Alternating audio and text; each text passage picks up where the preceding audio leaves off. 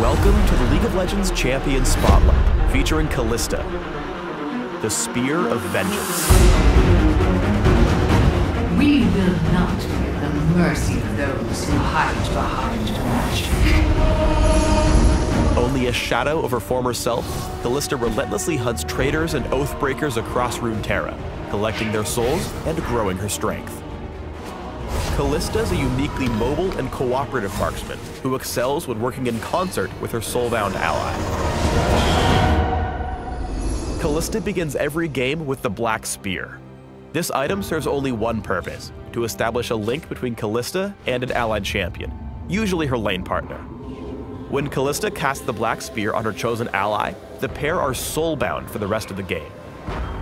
Having a soulbound is like having a soulmate, but for killing things. The link grants unique passive and active abilities only available to the pair. Kalista's passive is Martial Poise, and it has two important parts. First, Kalista cannot cancel her basic attacks. Once she's winding up that spear, there's no going back. Second, entering a move order during Kalista's basic attack windup makes her hop in that direction after the attack is complete. Martial Poise will probably take some getting used to, especially as Kalista builds attack speed, but it gives her incredible mobility in combat. Note that if Kalista leaps backward, she gains a bit of extra distance. Martial Poise's hop distance scales with your boots rank. For example, Boots of Speed and Berserker's Greaves each increase the range.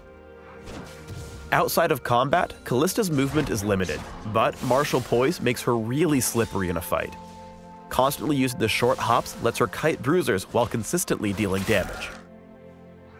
Kalista's abilities and their interactions are best explained out of order. Let's start with Rend, her E.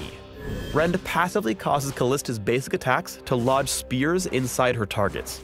These spears can stack infinitely on as many targets as she wants, but will fall off any target Kalista hasn't attacked for a few seconds. On activation, Kalista rips the spears away, slowing and dealing damage to all nearby rended enemies. The damage is increased for every rend spear lodged in the target, meaning you can hypothetically deal infinite tons of damage. If any foe, even a minion, is killed by the activation, the cooldown is immediately refreshed. But if no target is killed, the ability goes on cooldown and Rend's passive is disabled until it comes back up. Rend has a considerably low mana cost, making it an efficient tool for last hitting and shoving lanes at all phases of the game. Kalista's W, Sentinel, has a passive and an active. The passive only works with Kalista's soulbound partner in crime. If the pair attack the same target within a very brief window, they deal bonus damage based on the target's max health and apply a stack of Rend. Sentinel cannot be triggered on the same target for several seconds. If Sentinel deals the killing blow, Kalista gets the credit in gold, regardless of who triggered it. The active part of the ability operates on an ammo system with a substantial cooldown. Kalista sends a Sentinel on a scouting mission. Sentinels patrol back and forth between Kalista's initial cast location and the targeted area a few times before expiring. Sentinels only grant vision in a cone in front of them. When they spot an enemy champion, Sentinels shriek and follow them for a brief period. However, enemies can destroy Sentinels with basic attacks, and can sneak up behind them to do so undetected. Cardboard boxes work too. Send Sentinels to patrol common gank paths while you're laning. They'll give you a heads up when they spot baddies. Kalista's Q, Pierce, fires a spear that deals damage, applies Rend, applies her trigger Sentinel, and stops on the first target struck.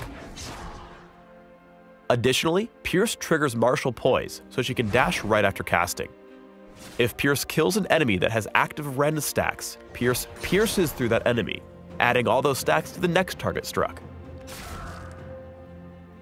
Pierce enhances Kalista's mobility because it can trigger Martial Poise outside of combat, allowing her to leap over walls.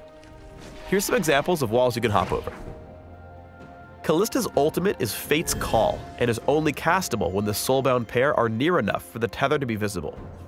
When cast, Fate's Call pulls Kalista's soulbound to her, and makes that ally untargetable and pacified for a short time. The next part of the ult is controlled by the soulbound ally. After a moment, the Soulbound could right-click to launch themselves in any direction, causing an AoE knockup on impact before rebounding slightly. Basically, Kalista says when, and her Soulbound ally says where. Ranged champions casting the second half of Fate's Call rebound slightly farther away than melee ones. If the ally doesn't cast the ability after a few seconds, keep in mind they will automatically rocket forward in the direction Kalista's facing. Kalista's the rare marksman that can dictate engages. A max range Fate's Call gets fights started in a hurry. Use it in tandem with your Soulbound to initiate or make a pick. Teamwork!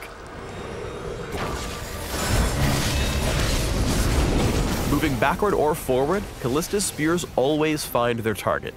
Collect the souls of your enemies with these elite maneuvers. Spear stepping is the essential Kalista combo. Basic attack and pierce as often as possible, hopping in the intended direction after each attack.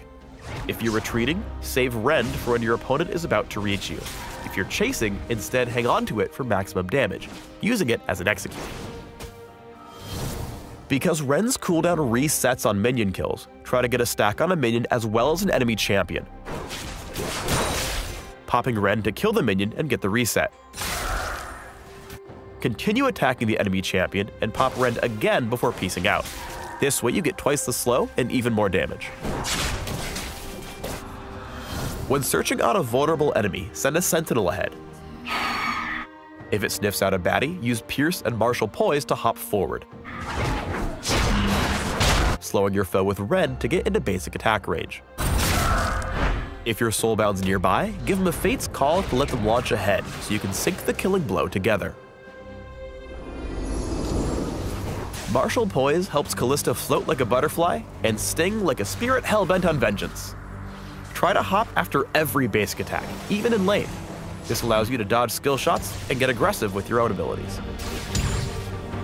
Kalista's level 6 power spike is huge, both for herself and her Soulbound, especially when combined with other all-in friendly ults like Morgana's. Here, Sentinel catches Caitlyn out of position, and Kalista does two things. First, she activates Fate's Call to get Morgana into the fray, then demoralizes Sona by dodging Crescendo with Martial Poise. Morgana follows up, crushing the fight with the second half of Fate's Call and Soul Shackles, allowing the Soulbound lane to pick up a 2-0. Fate's Call has utility beyond engages. If your Soulbound is about to give up the ghost, pull them to safety with Kalista's ultimate. That's for all those lanterns, Thresh. Shadow Owls for life! Kalista must trust her Soulbound ally to make tactical decisions with Fate's Call. Here, she initiates the ult to yank Braum out of Janna's tornado, giving him the chance to make a play. Braum's got a real choice here. Go aggro and rock Lucian and Janna, or play it safe and ensure the enemy Darius can't get to Kalista. Braum makes the right play, splitting the enemy team and allowing his other allies to handle Darius. The teamwork pays off, allowing Kalista's team a clean 4-0 fight. Kalista's hops allow her to be extremely opportunistic as well as stay in range for consistent basic attacks, giving her kills on both Gangplank and Vhagar. Kalista waits for minions so she can tower dive when they arrive. Spotting Caitlyn out of position, Kalista takes her down immediately, using Martial Poise to leave turret range right after the kill. While attacking Evelynn, Kalista simultaneously leaves turret range, Evelynn's range, and cuts off the retreat path to ensure a safe and clean quadra kill. Thanks for tuning in to the Kalista Champion Spotlight. Please subscribe to the Riot Games YouTube channel and leave us your comments just below the video. You will be taken.